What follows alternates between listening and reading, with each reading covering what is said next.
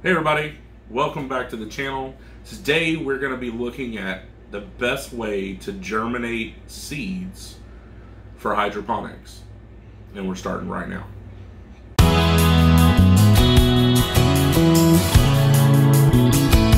What's up guys, my name is John. Welcome to another video. If it's your first time here and you want to learn more about sustainable gardening, gardening tips and tricks, and DIY hydroponics, start now by clicking the subscribe button and clicking the bell notification so you don't miss out on a thing. Alright guys, so we are back and we are talking about the best way of germinating seeds for hydroponics today. And so I've been doing hydroponics for a little while now, and I've found that the best way of germinating seeds is using Rockwool Cubes. Now, you can do it in a number of different ways. You can use just soil or like a seed starting mix, germinate your seed, and then simply once the plant gets a little bit bigger, you can wash the soil off and put that plant into a Rockwool Cube. Maybe if you don't have these on hand right away, that's a good way to do it. But if you have the Rockwool Cubes, definitely recommend just going ahead and using those. Alright, so the first thing you want to do is I've got a little container of water. It's just plain old tap water, nothing special about it. But the main thing you want to do, this Rockwool Cube needs to be hydrated. It's really super simple. All you do is you take the Rockwool Cube and you just dip it in the water. Okay? That's literally all it takes. Now, what I actually do is I tend to squeeze it just a little bit, and I want to squeeze some of that water out. Just like that. Now, if you squeeze too much, you can actually break down the Rockwool Cube, and it can be difficult for plants to really push through. So you just want to push just a little bit. Okay, once you have the one done, I'm going to just use this little tray. Just like that.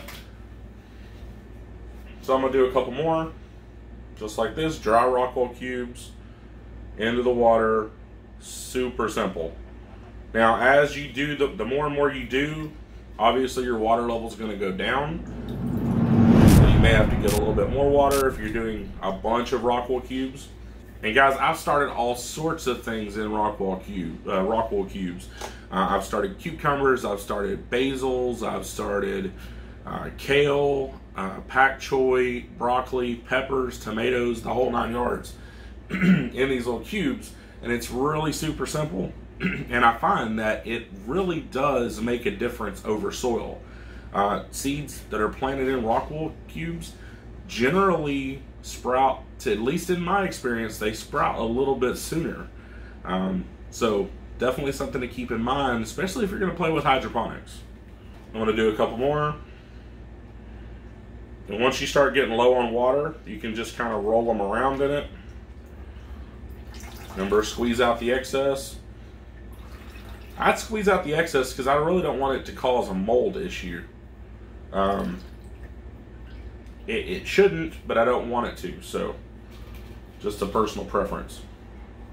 And just to give myself an even number, I'm going to do one more. Got to be even. There we go. Squeeze out the excess.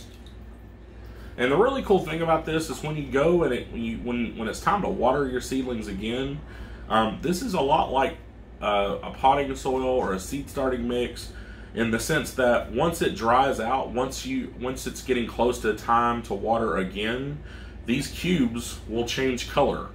I mean, you can tell this is moist, this is dry. So that's a really cool feature too. All right. So today I'm going to be starting some pepper seeds in here, and we're going to use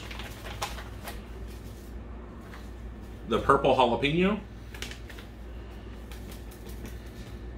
And what I find is I generally put 3 seeds in one of these guys. Not for any really particular reason, but it's a good number. You don't want to put 1 seed and be waiting just to, maybe you've had a bad seed or who knows what, but you want to put a couple seeds in there just to make sure that you're going to get germination. Now, With that being said, let me show you some seeds that I've already started in Rockwool. Now these are peppers. And you can see that some of these cubes, I have 3 seedlings in this one and 3 seedlings in this one. So it's a really effective way. That's one tray that I've started. These will be transplanted out of these cubes in probably another day or 2. I've got some more I'm waiting for them to sprout.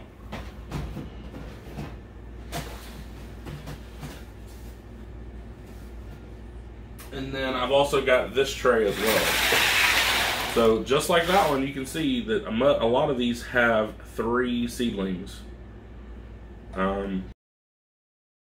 It's a great way to start seeds. They're easy to transplant. I'll do another video on how to transplant them out of the Rockwool into, you can take them from Rockwool and put them in the soil. You can take them from Rockwool and put them directly into a hydroponic setup.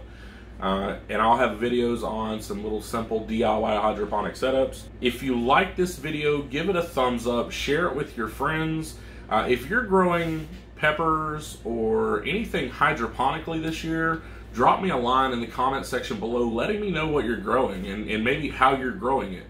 So,